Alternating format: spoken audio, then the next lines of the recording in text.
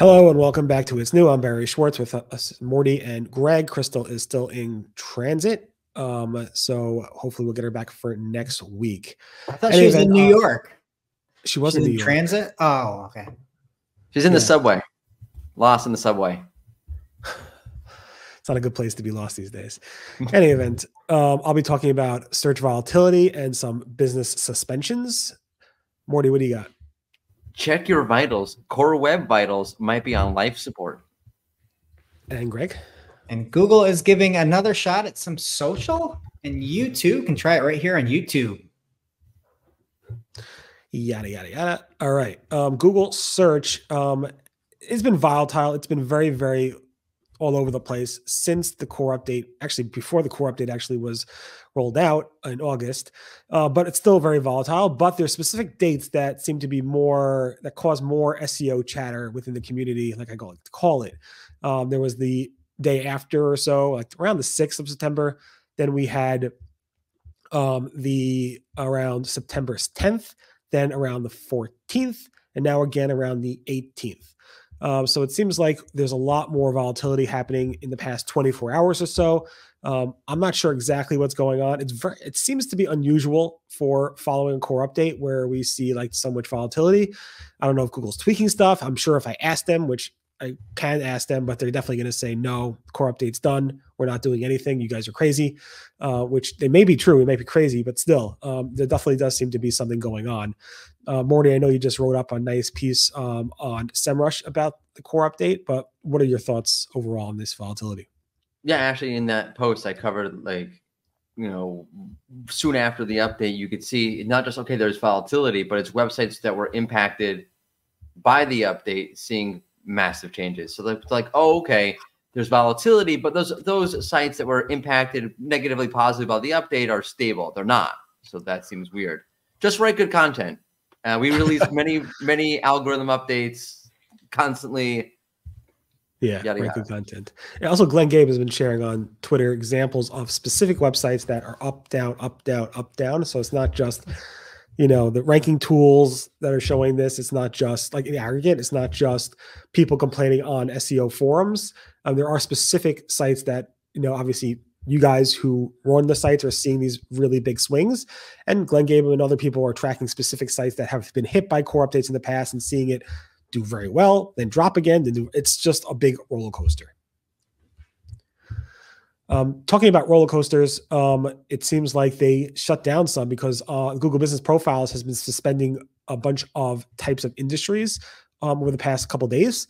Ben Fisher said garage door and dumpster, I guess trash companies, are getting massive business profile disabled notifications where their business profiles are being disabled and suspended. I went to the Google Business Profiles to validate that, and I saw tons and tons of complaints of my website, my business profile has been suspended. I'm seeing a suspension notice. I'm seeing it's disabled. What's going on? So Google does this every now and then for specific industries to try to clean up the Google Business, the Google Maps local listings. And it seems like that has happened over the past couple of days. So if you notice your business has been suspended, you're definitely not alone. You can definitely go ahead and post about it in the Google forums, and you may be able to get some help there. But it does seem to be widespread. Sounds like a real dumpster fire. A little bit. Talking about dumpster of information, what do we got about Core Web Vitals, Mordy? I'm sorry. I'm preparing myself as I step on this landmine.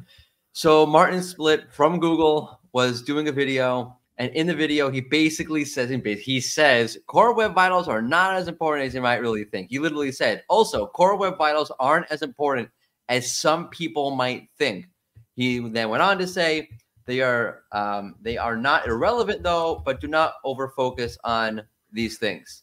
Again, while this won't directly affect your site's performance in Google search, it will surely make your users happier. I don't know what to say about this anymore. I feel like there's the SEO sort of dug themselves into the, like a hole in the ground, hunker down, like we will not let up on this. Core Web Vitals, because that's the service I offer. So that clearly must be the thing that moves the needle for, by the way, I was going to say SEOs like in 2024, if that's what you're focusing on, I feel like you've lost the room. If you walk into like the C-level suite, they don't care about Core Web Vitals like that. that's just my personal opinion. I don't want to like disparage anybody who's focusing on core vitals if it has real impact.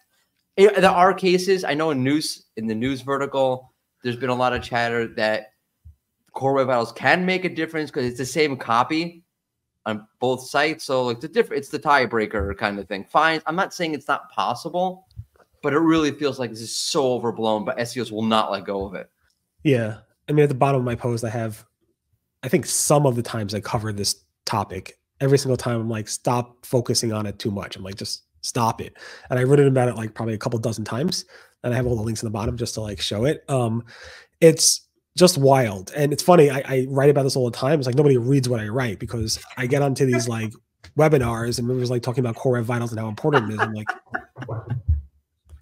I don't get it. I understand. Like if you have nothing else to do and your developers are bored and they want to make that red score a little more yellow or green and make it perfect, sure, have at it. It's fun for them sometimes.